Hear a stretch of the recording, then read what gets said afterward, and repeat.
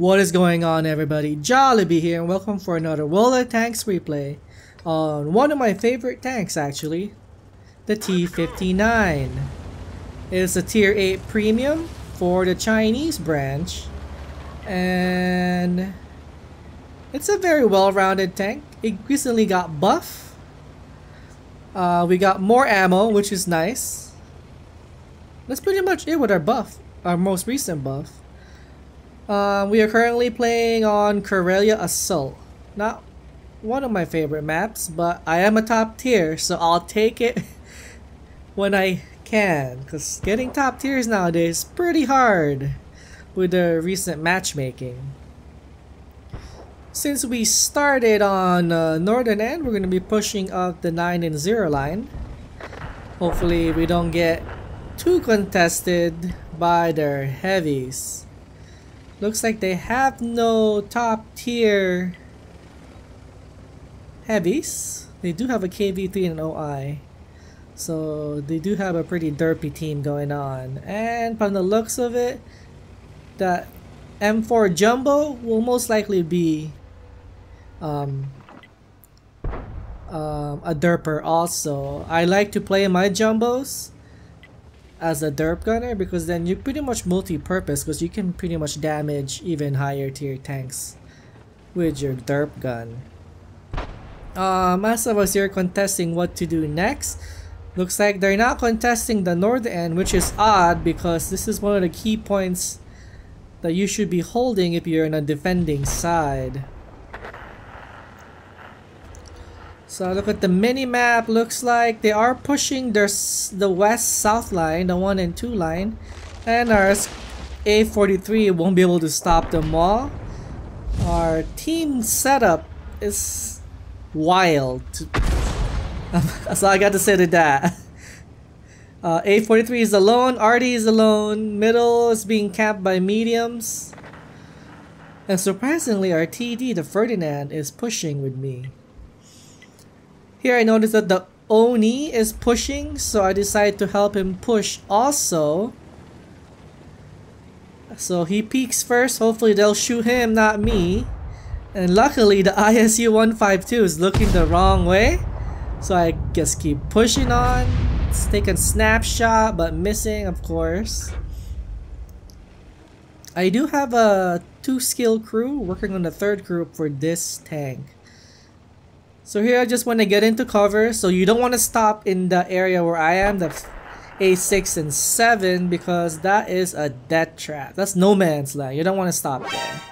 So I'm just pushing, and I thought the Oni was pushing with me, but no, he just stood there. So now I'm taking unnecessary fire from the T-3485M, but we got him taken care of. So now I'm just gonna spot these 3 tanks for my team to kill, and looks like now finally the Oni and the T-29 T-29 is gonna push to help me. Looks like the Ferdinand and the T-3485 will be covering us. And from the looks of the mini-map, of course the 1 and 2 line fell. That means they're gonna be swooping in from the south. Looks like at least our medium campers are paying attention. So I was hoping that the RD would get the 152, but since I know he's stunned, he should have bad stats with his current crew right now. Here I'm taking a chance by re-peeking again, but I got lucky. So now we just have to deal with him before we get surrounded. So we take the final shot on that, and the T-29 should finish him off. And I'll push forward and try to get this KV3, which is pretty dug in. He has a pretty decent turret. I don't really have a good penetrating gun, and I don't really want to use my gold rounds yet. WZ fake tank from the China TD line popped up, but he was taken care of by my team.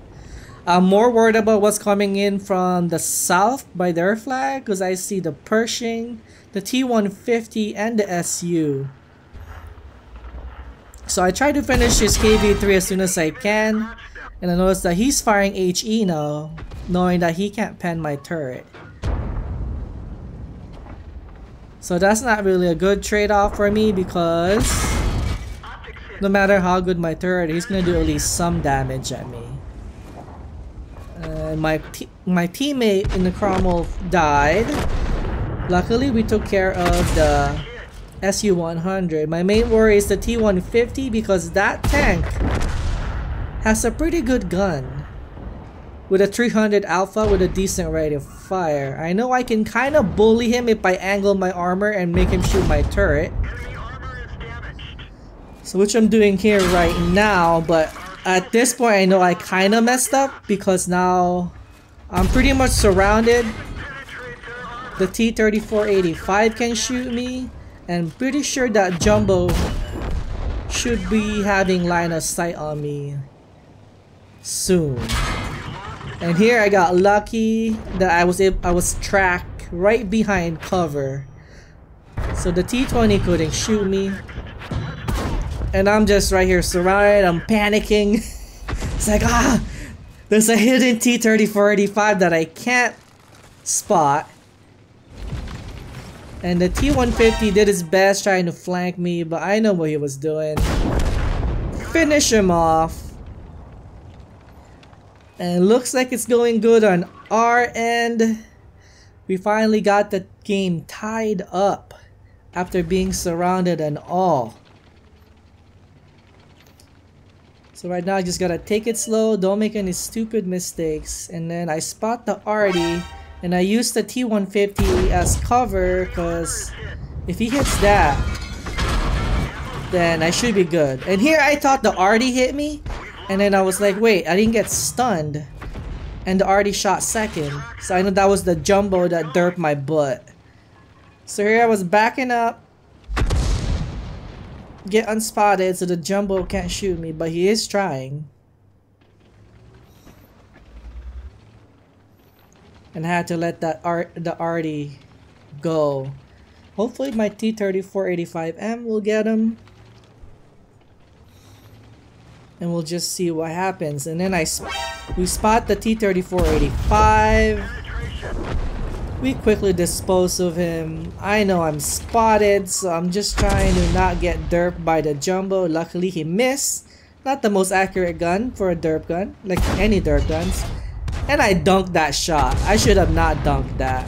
So I know I had to push this T-20 so that the Jumbo will have no more vision on me. Luckily the T-20 is using the stock gun, not having the 240 alpha gun. So I was able to survive that. And here we had the Jumbo left, and I don't know how I made that shot, but I'll take it. Now my team rightfully chose to cap, but I advise them not to, because it is a derp Jumbo. So all he has to do is splash and slightly damage the module, and then reset the cap and run away. So the only way really we can win is to get rid of him. And we already know where he is, so he can't really hide. So I tell my team to just go for it, kill him. It's the only way. And luckily he missed that. And I get to finish him off.